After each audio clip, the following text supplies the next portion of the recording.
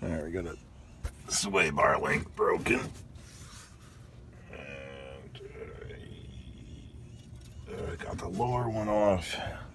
Now, of course, the top one all stripped.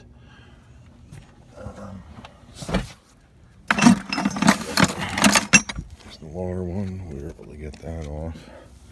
But of course, the top one wants to strip. And I don't feel like taking the tire off.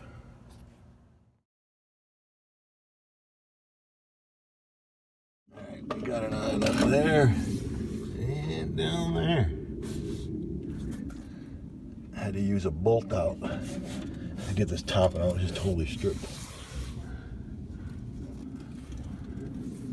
I raised the car up, took off the tire, used the bolt out, take that off. Bolted this piece on, then lowered the car back down so it would reach that, and then bolted that on as far as I can go. Then raise the car back up, took the tire off, and tighten that properly because you got like no room in here. All right.